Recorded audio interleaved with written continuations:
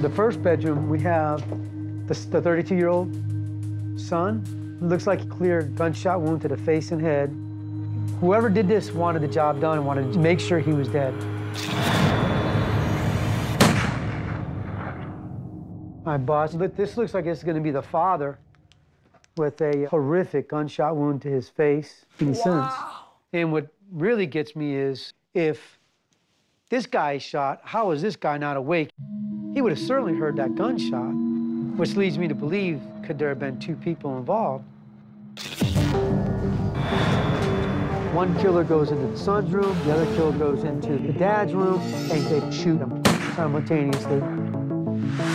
Yeah, I don't know. Nothing as of yet has been like a clear indication that there's two people. I think there was one killer. He goes into the bedroom, blasts the son. He moves from one point to the next that quick. The dad doesn't have a chance to react. Because these people both look like they were dead asleep.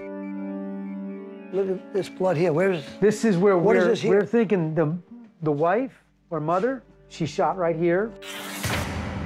You know, we think she drops here. When she was like exiting the Probably bathroom. coming out, yeah, probably coming out of the bathroom because she probably hears the first gunshot, comes out, and then gets it right here. Whose blood is that then, though? Like, did she die for safety to hide, grab the phone? Yeah, that could be. This is definitely her, this smearing and smudging down here, so. So she's bleeding here. She drops down to the ground. She sees the home phone. She basically probably crawls to the phone. The phone is not working. The phone is not plugged in. Did someone cut the phone lines before they came in? If that phone is dead and we verify that by checking the line, somebody definitely planned this out and put some very serious thought into this crime. Yeah.